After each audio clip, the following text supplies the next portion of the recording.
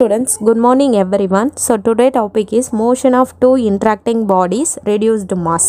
So two body problem. இப்போ என்ன பண்றாங்க அப்படினா ரெண்டு பாடிஸ் எடுத்துக்கறாங்க, ரெண்டுக்கும் இடைப்பட்ட மோதல்ஸ். ஓகேவா?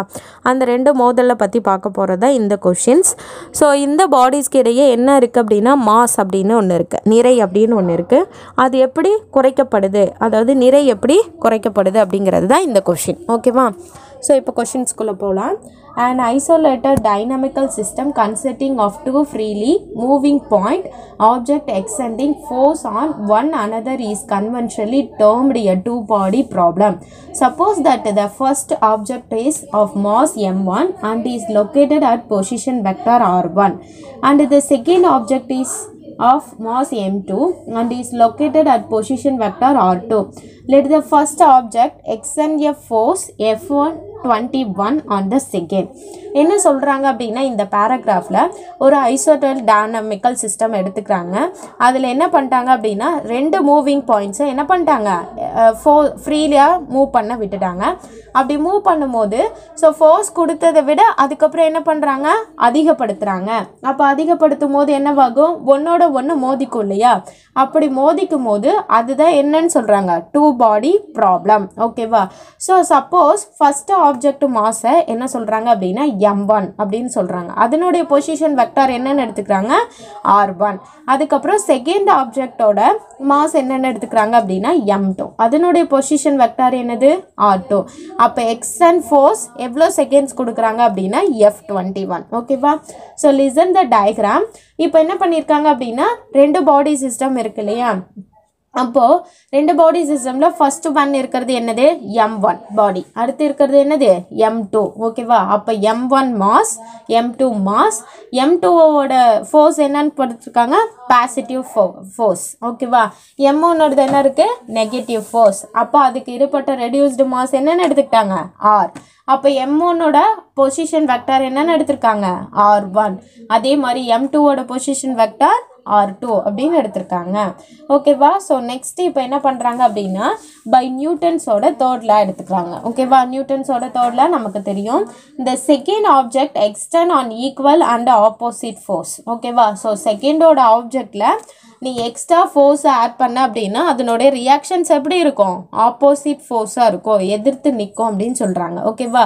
ஸோ ஃபஸ்ட்டு பொசிஷன்ஸில் கொடுக்கும்போது என்ன பண்ணுறாங்க, f12 is equal to minus f21 second. First கொடுக்கும்போது ஃபோர்ஸோட செகண்ட் எவ்வளோ இருக்குது அப்படின்னா 12 இருக்குது. அதுக்கப்புறம் அதிகரிக்கும் போது அது எப்படி போயிடும், நெகட்டிவில் போயிடும். அதனால தான் minus f21 on the first. ஓகேவா? Suppose then there no other forces in the problem. Suppose ஃபோர்ஸே கொடுக்கல அப்படின்னா ஈக்குவேஷன் ஆஃப் மோஷன்ஸ் எப்படி இருக்கும் அப்படின்னா two object R this. So அப்போ என்னன்னு எடுத்துக்குவோம் நம்ம, m1 d square r1 divided by dt square is equal to minus f அப்படின்னு எடுத்துக்குவோம். இதுதான் ஈக்குவேஷன் நம்பர் ஃபர்ஸ்ட் இல்லையா? ஸோ நெக்ஸ்ட் இருக்கிறது என்னது, அதே மாதிரி m2க்கு எழுதணும் அப்படின்னா d square r2 divided by dt square is equal to f, equation number 2. ஏன் மேம் அங்கே வந்து d square r1 divided by dt square அப்படின்னு எடுத்திருக்காங்க அப்படின்னா நம்ம நிறைய எழுதும் போது எப்பவுமே என்ன பண்ணுவோம் அப்படின்னா டிஃப்ரென்ஷியேஷன் பண்ணுவோம். அதனால தான் ஈக்குவேஷன்ஸ் எதில் வந்திருக்கு, டிஃப்ரென்ஷியலில் வந்திருக்கு. எது டிஃப்ரென்ஷியேஷன் பண்ணுறாங்க, ரெடியூஸ்டு மாஸை தான் டிஃப்ரென்ஷியேஷன் பண்ணுறாங்க. அப்போ பொசிஷன் வெக்டார் தானே எடுத்துக்குவோம். அப்போ r1 r2க்கு தனித்தனியாக ஈக்குவேஷன்ஸ் எழுதியிருக்காங்க. ஓகேவா? So next here the center of mass of our system is located at. இப்போ என்ன பண்ணுறாங்க, center of mass. ஓகேவா? ரெண்டும் சந்திக்கிற இடத்த என்ன பண்ணுவாங்க, எப்பவுமே அவரோட சிஸ்டமில் லொக்கேட்டடாக எடுத்துக்குவோம் இல்லையா? லொக்கேஷன்ஸ் நம்ம போய் செய்கிற இடம் தான் இது லொக்கேஷன்ஸ். ஓகேவா? அப்போ r centimetre is equal to m1 r1 plus m2 r2 divided by m1 plus m2, equation number 3. ரெண்டுமே என்ன பண்ணிட்டாங்க, ரெடியூஸில் எடுத்துக்கிட்டாங்க. ஆனால் ரெண்டோட நிறையையும் கால்குலேட் பண்ணுறாங்க. அதுக்கு ஃபார்முலா என்ன எழுதியிருக்காங்க அப்படின்னா r centimetre is equal to m1 r1 plus m2 r2 divided by m1 plus m2, equation number 3. இப்போ என்ன பண்ணணும் அப்படின்னா r1க்கு தனியாக செப்பரேட்டாக ஈக்குவேஷன்ஸ் க்ரியேட் பண்ணணும். அதே மாதிரி m2 ஓகேவா மாஸ்க், அந்த m2 மாஸ்க்கான தனியாக ஈக்குவேஷன்ஸை செப்பரேட் பண்ணுறாங்க. அப்போ r1 இந்த பக்கம் எடுத்துட்டோம் அப்படின்னா r சென்டிமீட்டர் எந்த பக்கம் போயிடும், ஈக்குவலுக்கு அந்த பக்கம் போயிடும். ஆயிரும். எப்பவுமே ஈக்குவலுக்கு அந்த பக்கம் போகும்போது எதில் போகும்? நெகட்டிவில் போகும். அதனால negative m2 divided by m1 plus m2 r equation number 4. ஓகேவா? ஸோ அதே மாதிரி R2க்கு எழுதும் போது R2 is equal to R centimetre. So இந்த பக்கம் நெகட்டிவில் மாறாதா மேம் அப்படின்னு நீங்கள் கேட்கலாம். ஆல்ரெடி R1ஓட பொசிஷன் எதில் இருந்துச்சு? R1ஓட பொசிஷன்ஸ் மைனஸில் இருந்துச்சு. அப்போ நிறையும் நெகட்டிவில் தானே இருக்கும். அப்போ மைனஸ் இன்ட்டு மைனஸ் என்னவா மாறிடுச்சு? ப்ளஸ். அப்போ m1 divided by m1 plus m2 r இது ஈக்குவேஷன் நம்பர் 5. அப்போ hence we can write. Suppose எப்படி நீங்கள் ரைட் பண்ணுவீங்க? இந்த மாதிரி பிரித்து எழுதிட்டீங்க. ஸோ எப்படி ரைட் பண்ணுவீங்க அப்படின்னா where r is equal to r2 minus r1 equation எடுத்துக்கலாமா? ஸோ rங்கிறது சேம், அதே மாதிரி r2 minus r1 அப்படின்னு எடுத்துக்கலாம். ஃப்ரம் ஃபிகர் 1 இது எது படி சொல்லியிருக்காங்க? ஃபிகர் 1 படி தான் இந்த ஈக்குவேஷன்ஸை எழுதியிருக்காங்க. அப்போ சப்ஸ்டியூட் பண்ணுமா? அப்போ substituting the presenting two equations into equation 1 and equation 2. Equation 1ஐயும் equation 2வையும் எடுத்துகிட்டு இந்த வேல்யூஸ் எடுத்துகிட்டு போய் என்ன பண்ணுறாங்க? சப்ஸ்டியூட் பண்ணுறாங்க. And making use of the fact that the centre of mass of isolated system does not accelerator, we find the both equations held.